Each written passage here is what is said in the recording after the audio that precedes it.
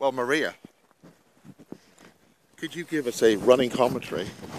Well, what we're going to do is we're going to go to the Codford Stone Circle.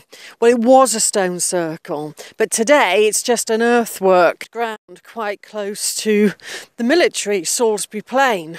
Yeah, so this is actually a private road that we're on as this recycling van, lorry rather, goes past. So what we're going to do is we're going to enter this sacred site. It's a site that hardly anybody knows about and hardly anybody visits. So we can't see it today, but we're on really high elevated ground on the Salisbury Plain. Well, we're approaching the Codford Circle now. Like I said, it had stones in it. And we can just make out on the near horizon line a bank. But in prehistoric times, the bank in front of us would have been twice as big, a huge bank-like wall. Today, with encroaching agriculture, and we can still see that wheat is being grown here, today it would have been twice as high and it would have looked quite magnificent.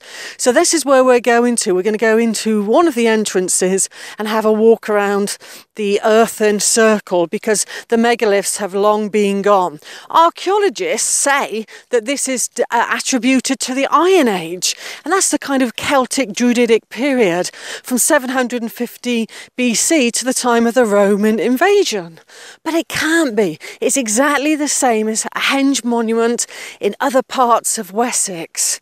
So I think that this is an Iron Age. It was reused by the Iron Age Druidic priesthood, probably for astrology and astronomical purposes, because you have a 360-degree celestial view from the Codford Circle. I think it is date is to the Bronze Age, and that's what we're going to have a look at.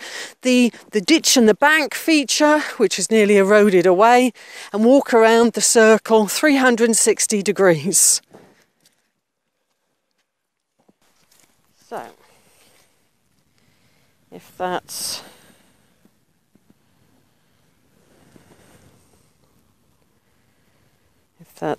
north, south, yes, kind of just off east-west actually, isn't it? It's not east-west proper. We'll have a look right when we're there. Yeah, it is east-west. It's a good east-west alignment. So that means because it's an east-west alignment, it aligned to the spring equinox and the autumn equinox. That's a good east-west entrance, which in prehistoric times, imagine that you could see the sunrise and the sunsets at that time would have been truly spectacular. Now we can see the circular curvature of this amazing henge bank. And the stones, if we walk forward, they would have probably been around here, going around in a massive circle. I mean, I think it was probably of blue stones because the blue stone is used for Stonehenge, and this is in alignment with Stonehenge just over there, about 7 miles on a huge long lay that has a massive amount of earth energy being released from it in the Codford Circle. So what we're going to do is we're going to walk what's called sunwise. That's always as the sun goes round, because to walk it anti-clockwise in true Celtic ways is called widdershins, and it brings bad luck. So we're going to walk clockwise.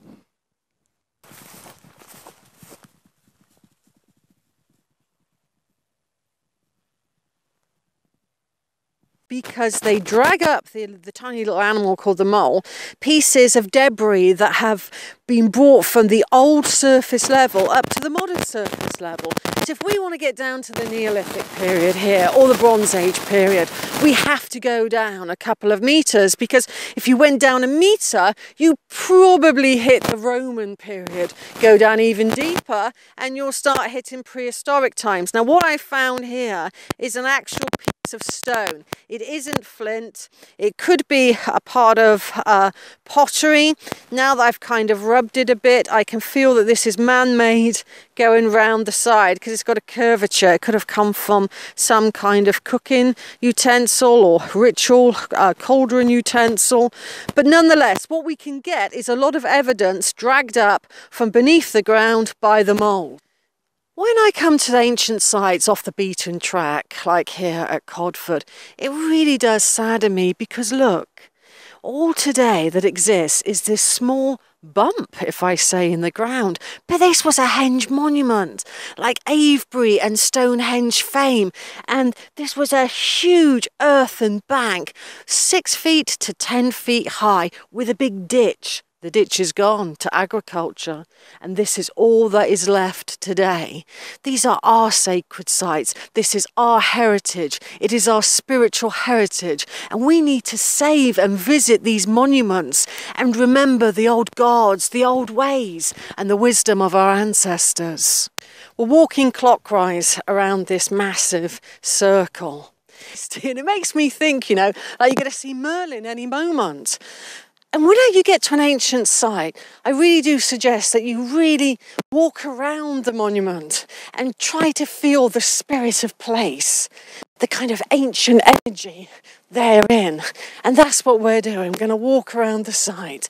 Then we're going to go to the esoteric centre, the heart of the monument, and feel for its energies very strongly. This is close to military land as well. Salisbury Plain's not that far away. But here's the thing about this sort of site. It can really help you manifest, attune to the past, and to sometimes get total inspiration from the spirit of place, like a download. And that's what happened to me quite a few years ago. I was up here thinking about the astronomy of the Druids, and the next minute, massive download. So we can really link into an ancient site to find out its spiritual past and its holy history. I recommend it.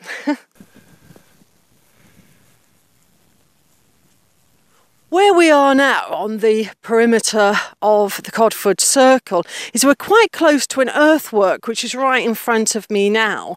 This earthwork, I feel, in antiquity would have been much higher, and it's like a platform, like a ceremonial platform, so you could look into the centre of the monument. So if we just carefully go up here, because all of the vegetation is dead at this time of the year, looks like there's a modern day pipe here today, and modern influences, but before this was clearly more. I think that's actually a radar.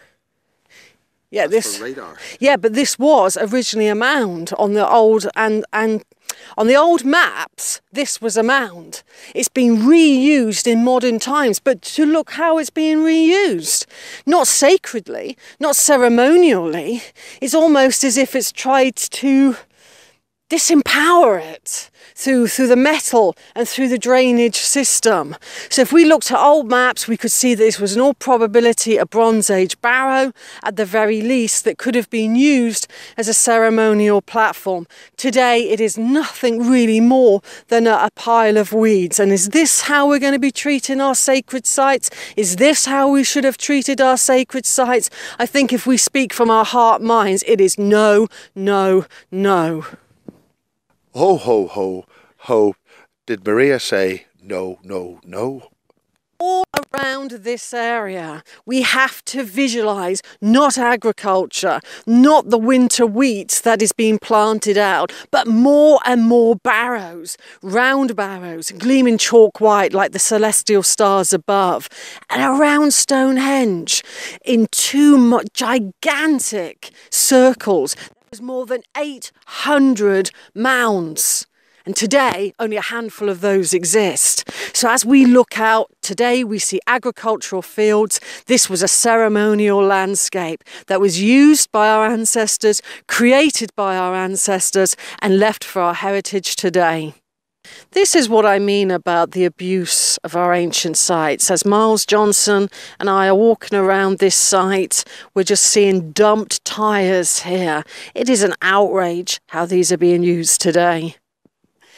One thing that's really baffled archaeologists about prehistory is the people. Where did the people go, is what Miles Johnston's just asked. And it has baffled archaeologists, because when you look to the ancient landscape, you have a lot of long barrows. For example, 69 long barrows survive and surround Stonehenge, and you had a lot of round barrows.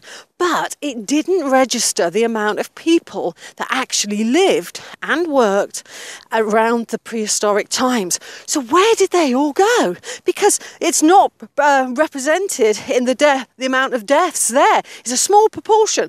Archaeologists will tell us and inform us, oh, that's because they were the elite. Only the elite went into the mounds. But I think, where are the people? Where did they go? That's a mystery in itself. Well, the important thing here is, where are the people? What's happened to them? And why are we here trying to remember this amazing energy? And maybe we need to find out more, investigate more, and give Maria Wheatley a 16-series, 14-week TV series and a Christmas special every year. Well, we've walked ceremonially around the perimeter, asking ourselves about sacred sites today. And I came here only in the summer with Pierre Orleans, who's an American author, and she channels the Pleiadians. And she's a good voice for celestial communications. And I wanted to go to the heart of this centre, to the esoteric centre, to call in its energy to help me and to help others, and hopefully to help Gaia herself. And I am shocked at what I am seeing. I'm seeing in front of me some kind of hut that people may be living in or doing something from. It's in a kind of army green colour. And in front of me, I'm seeing toilet paper. And over to my right, I'm looking at plastic bottles just strewn. And may I remind us where we are? We're at a sacred site. And is this what we do to our sacred sites? Or some of us? Who is living in this van? Let's go and find out. Let's knock on the area. This moved.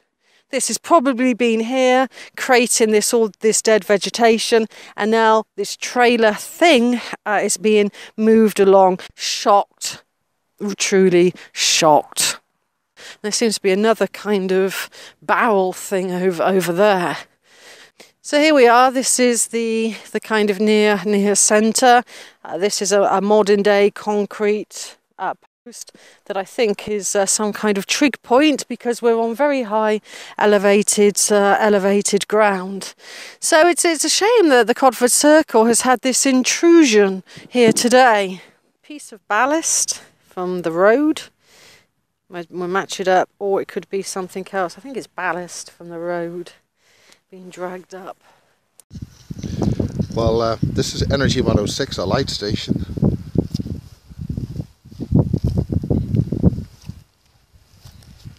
We called our pirate stations light stations.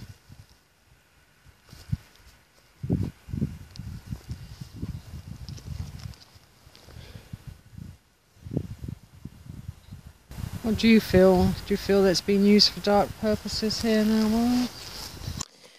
I came here today to what I thought was a beautiful ancient site, a circle created by our prehistoric ancestors in the Bronze Age and reused by our Druidic seers and ancestors of the Iron Age.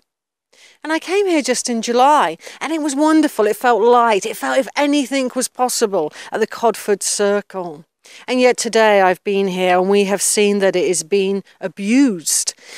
It's got that cabin in there. The energy has changed. People are walking around that sacred circle with their shins anti-clockwise, which is negative behaviour. Are they using it for shooting? Killing animals there? I mean, this is our heritage, this is our spiritual past and ways that we can tune in to ancient sites. And it saddens me very much that this beautiful Druidic site has been abused in the way that it is.